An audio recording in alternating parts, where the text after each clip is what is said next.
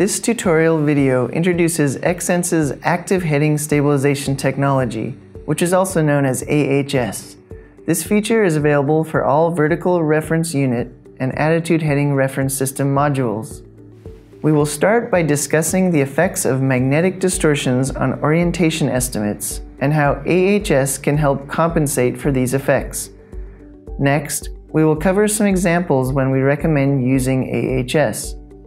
Finally, we will explain how to enable AHS and share some recommendations on using it correctly.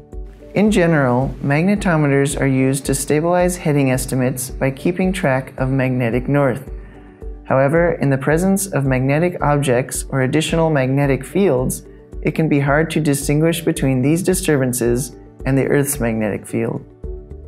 The AHS feature aims to reduce the impact of these distortions and maintain a stable heading estimate.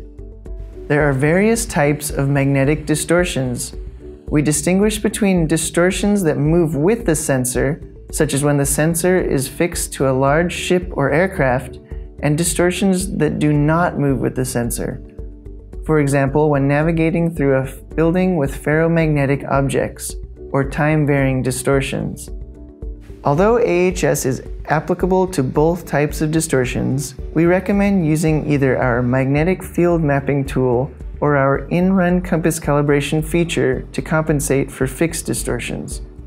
Distortions that cannot be compensated for by the calibration methods may be addressed by using the Active Heading Stabilization feature. Here is an example to demonstrate AHS functionality on an MTi sensor. Consider two sensors with the same yaw orientation. The sensor on the left does not have AHS enabled and shows an initial north-referenced yaw estimate of 45 degrees. The sensor on the right does have AHS enabled and initially shows an unreferenced yaw output of 0 degrees. When a magnetic disturbance is introduced to the sensor not using AHS, the heading estimate begins to drift.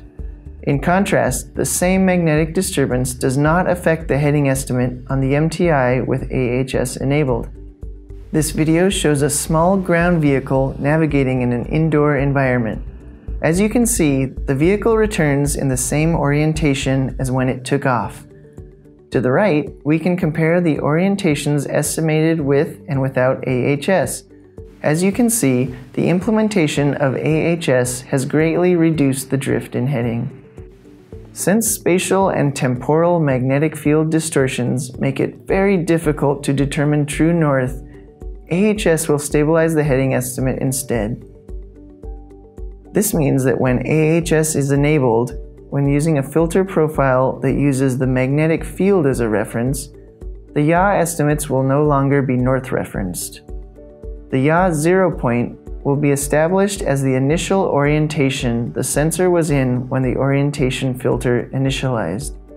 The drift in this unreferenced yaw output can be as low as 1 degree after 60 minutes for the MTi 100 series and 3 degrees after 60 minutes for the MTi 10 series.